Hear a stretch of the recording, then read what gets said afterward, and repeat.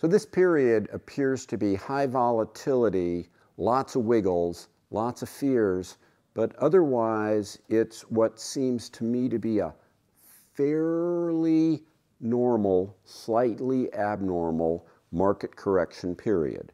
Overall, things on the world economy are positive, with some weak points along the way.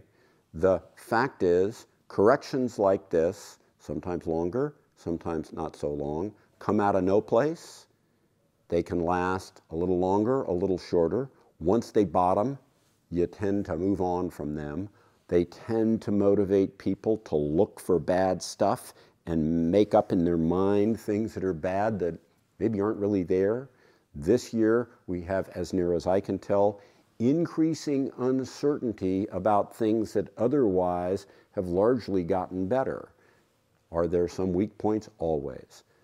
If we look around the world, we can see slightly declining economy in Australia, Germany, Sweden, Japan, which has been off and on weak this entire economic expansion, a little bit of sideways wiggle to downward in Britain, but overall across the globe, GDP is growing at a couple of % a year, inflation's moderate. In this backdrop, this is mostly sentiment. Sentiment tends to mean revert after a while. If you don't actually get real bad things in the economy, people can't stay too dour too long. It's why you have multiple corrections within a bull market.